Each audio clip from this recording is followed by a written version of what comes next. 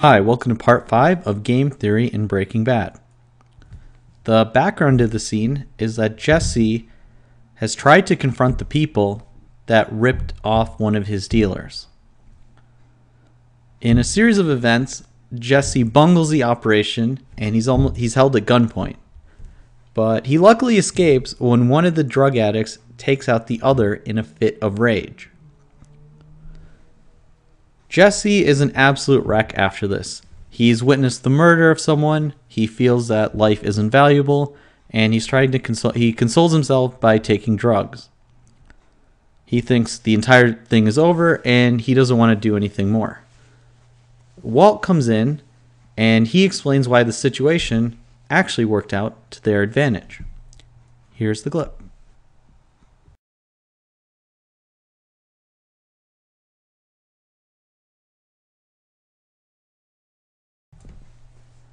The point of this scene is to demonstrate the power of reputation, and that the concepts of breakage and blowfish are complementary. When Jesse was being stolen from when he had breakage, the problem is that one robbery can inspire others. And the lesson there is that if others think you are weak, then that itself is a weakness. They will try and test you. You'll have to put more effort to defending yourself. On the flip side is the advantage of being a blowfish. You appear to be tougher than you are, and no one can really tell that. So the lesson here is that if others think you are strong, then that itself is a strength.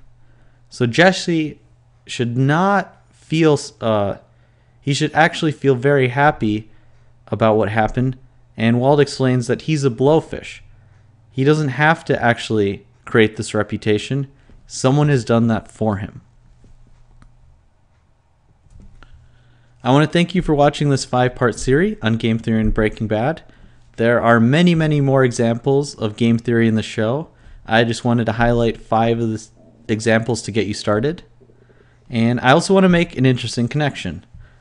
In the show, Walt is a chemistry teacher, and his job is to be familiar with the actions and reactions between chemicals.